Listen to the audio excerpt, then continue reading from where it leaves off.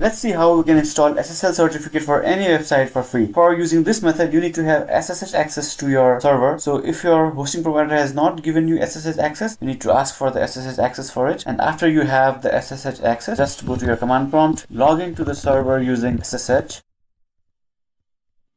If you are asked this question, press yes, type yes, enter your password.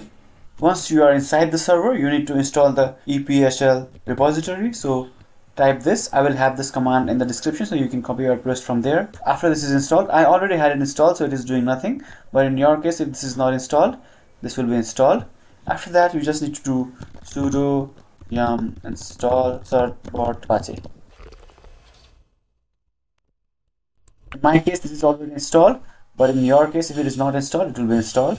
After this is installed, you just need to type certbot. Do not forget to add sudo and then press -- Apache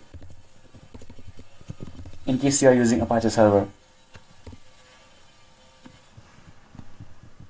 And now it will give you a list of domain names that are associated with this Apache server. Now you can press any one, 1, 2, 3 for the domain names that you want to get SSL certificate for.